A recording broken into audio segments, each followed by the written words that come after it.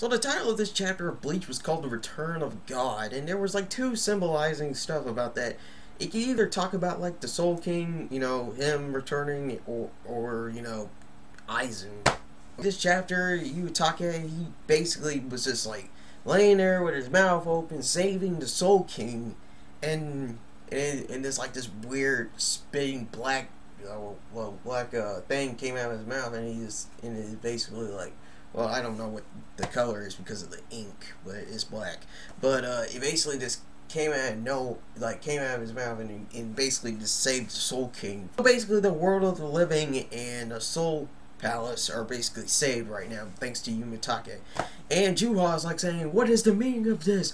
What has you done? Like, what's the meaning of Soul King?" And basically, it's basically Ukitake just saving everyone and trolling Juha.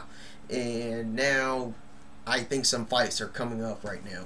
I believe like next chapter, since we have the Soul King like basically being saved and Ukitake basically taking his place, and the whole world is no longer shaking. Now Juha has to figure out a way how to defeat the new Soul King and try to kill him off, and then try to bring it back into motion.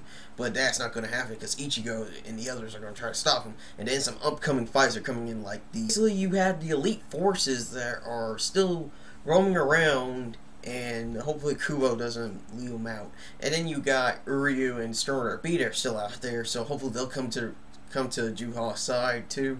And then we'll have some epic fights coming in. Hopefully Ichigo versus Uryu, that would be epic. And so after all that, now we get on to the main part of this chapter.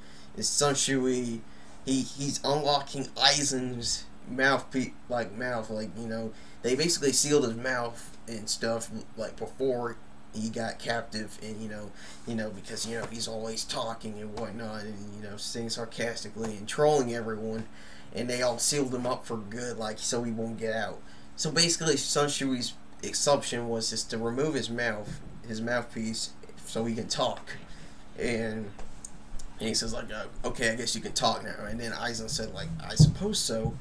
And then Shunsui is shocked right now because he is standing right there in the dark, and he's like, wait, how did Aizen remove all the rest of his stuff? I only remove his mouthpiece. That is the biggest mystery. And then Aizen said like, what's wrong? It looks like you have to remove 2 more stuff, huh?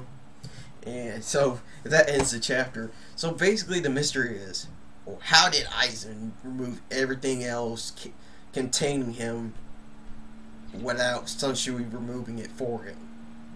I'll tell you one thing. He's the Troll King. What do you think? I'm just kidding. I don't know how Aizen removed all that stuff, but hopefully the next chapter will reveal how he removed that and how he got out of his captivity.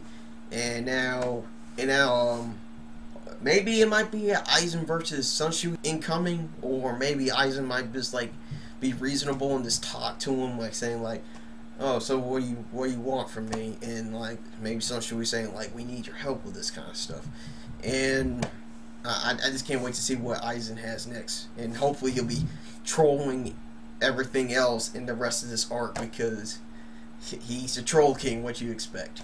So now that Aizen's back, when are we going to see Grimmjow? Because I want to see Grimmjow in action too. Hopefully he can be.